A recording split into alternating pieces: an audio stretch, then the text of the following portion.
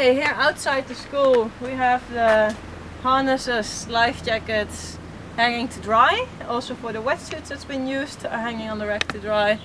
Our collection of boards are here in the school, organized from small to big. We have some other boards of instructors hanging on the roof, the foil, the surfboard. 13.5 meter kite going up to 9, and on that side we have 9 going up to 3.5. Here are all the wetsuits, summer suits, winter wetsuits, shorties, kids wetsuits, any size clients. From XS to XXL we have wetsuits and harnesses and life jackets and helmets and everything. That's it. Here we have the entrance to the office. Over here is the changing room where the clients can change. Here's the locker for the towels and the not valuable things. And inside we have a space for the valuable things to lock away.